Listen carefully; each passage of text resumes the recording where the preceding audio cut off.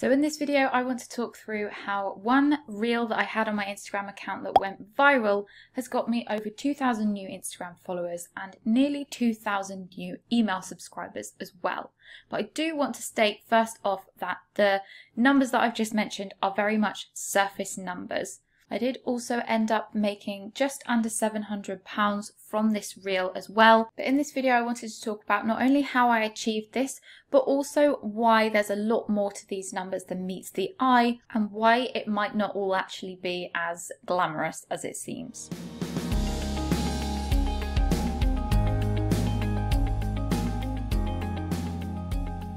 Hi, if you're new here, my name is Anna. I am a designer and online educator at birosanna.co.uk, and here on YouTube I share videos about business, freelancing, productivity, marketing and all that good stuff. So if you like that kind of content, don't forget to hit the subscribe button and give this video a thumbs up while you're there. So first of all, I wanted to show you the actual reel that I'm talking about to give you some context.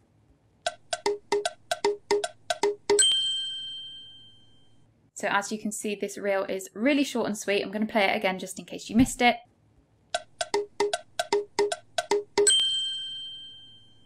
But I want to first talk about what the goal was for me creating this reel.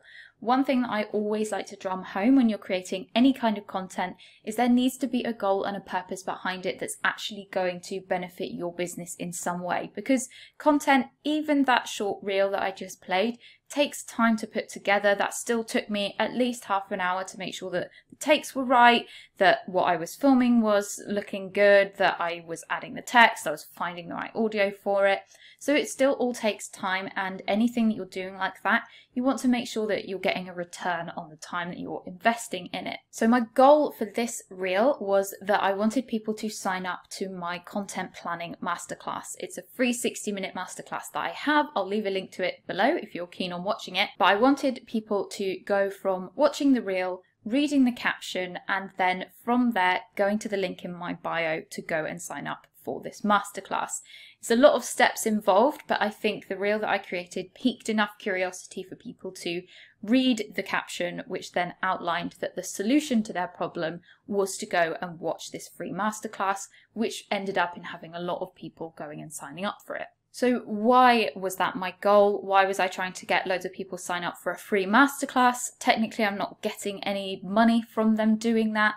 However, what I am getting is their email address, which is really valuable in itself. And I've got loads of videos here on YouTube about growing and building an email list for your business. But the main reason why I want people to go and watch that free masterclass is because on the same page where you can watch the video for this masterclass, I also have lots of information, and in the video I also talk about my paid course bundle called the Content Marketing Collection. So in the video I give a really in-depth tutorial on how I plan out my content, and then at the end I explain if you want to learn how to actually create the content, here's my content marketing collection, my bundle of courses, this is how much it is, and giving them a discount. And then while they're actually on the page watching the video, there's also lots of information about that bundle and a discount as well. So when people sign up to watch this masterclass, not only am I getting their email address, but I'm also potentially getting them as customers as well, because they might then buy my product. What also happens automatically is once they've signed up for the masterclass, they get a few emails reminding them to watch the masterclass and sending them the link, but they also then get a couple of emails saying, oh, and by the way, this discount is expiring, go ahead and buy this Content Marketing Collection bundle now if you want to learn how to create content. And what all of this is called is a marketing funnel. So you get people viewing my content on Instagram at the top of the funnel, then they go down and they become an email subscriber in the middle of the funnel, and then at the very end, my ultimate goal is for them to become a customer by going from an email subscriber to someone who has purchased my Content Marketing Collection bundle. So that was the ultimate goal of the reel, that people who would watch it would go and sign up for the free masterclass and then become customers. And did this work? Yes, it did. I did make some sales, which I'm going to talk through in just a minute. But why did this reel work? Why was it this particular one that went viral and brought me some really good results? First thing is that it did have a strategy and a goal behind it, like I've just said, but also that it was super relevant to my target audience. And so when people watch the reel, they can then go onto my profile and see that I share very similar stuff. And so they definitely know whether they're going to actually be interested in what I have to offer as well. Versus when people create reels or content that is very general, if someone were to then go on your profile and have a look around your content, they might find that those two things don't match up, and so they're less likely to follow you or go and become a subscriber. So that helped a lot. I also used a trending audio, so you can see on the platform when an audio that people are using is actually very popular and trending, and it's really good to use those. I talk much more about this in my Intentional Instagram Reels online course, but basically it's a good thing to use trending audios. And lastly, it was very simple, and I used a hook at the beginning that was very relatable, a question that a lot of people can relate to. Are you struggling with knowing what to post? That hooked people in, and then I showed them basically the solution, which was my content bank Trello board.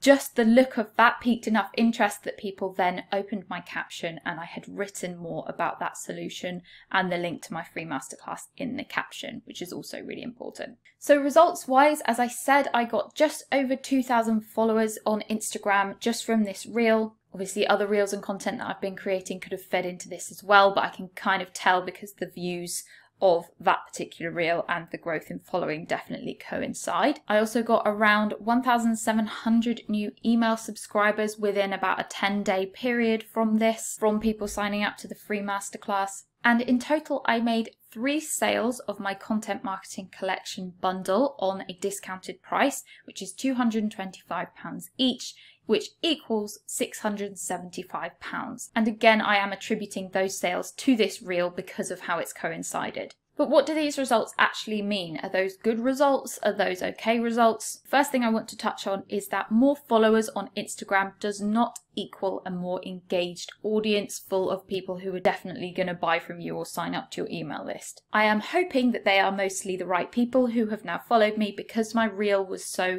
targeted and relevant to that target audience. I'm hoping that most of them are the type of people that I do want to be following me and that will be engaging with me, but only time will really tell. Sometimes you can experience high growth from a piece of content that goes viral, only to find later down the line that you start losing those followers again because they weren't actually the right people and they weren't actually interested in your content or all of your content, just that one piece. Also, more email subscribers does not equal more paying customers either. Yes, it might give you a higher chance, but they might not actually be interested in receiving my weekly emails. They may receive them and not read them, which makes my engagement go down for my email newsletter. And they're probably a lot more likely to unsubscribe when I start to promote things in my emails as well, because they signed up for something that was free. Very common for people who sign up when you're offering a freebie like I was to then unsubscribe later down the line because they're only in it for the free stuff. Only time will really tell these things, so I just need to keep an eye on my engagement now to make sure it's not going down too much, make sure I'm cleansing my email list and things like that. I've got another video all about that. So in terms of the sales that I made,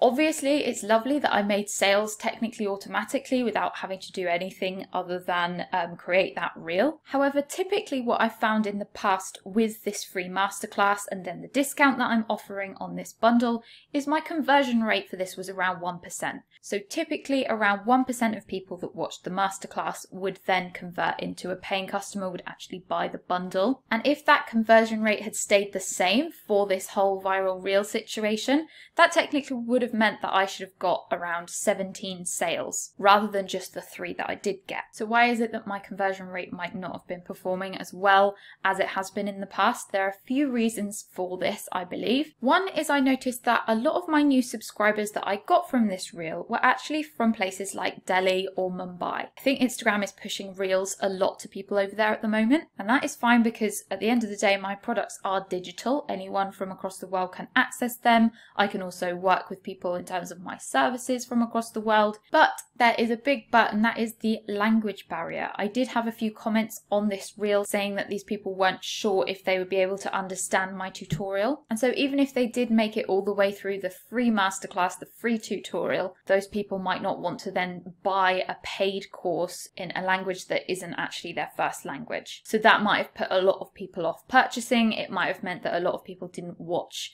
all the way through the masterclass either. It doesn't look like there's a whole lot that I could have done about that though, other than just double checking any hashtags that I was using, making sure that all of the content in there was based around people who were English speaking. I think it has just come down to Instagram's algorithm and distribution at the end of the day. But this again is another reason why I need to keep a very close eye on my engagement, because it might be that a lot of people followed me because of that reel, but then as I start to post more, they might realize that all the content isn't in their first language and so might not be as desirable. So overall, yes, I'm really happy with the results, but I wanted to break all of that down and why I'm still hesitant about calling this a success, because there's still so many unanswered questions. Will my engagement go down? Will these followers stick around? Will these new subscribers actually like my email content? And I think it's really important that everyone, if you do have a situation like this yourself where you've got a lot of results or followers overnight, you do take the time to break down and work out what went right,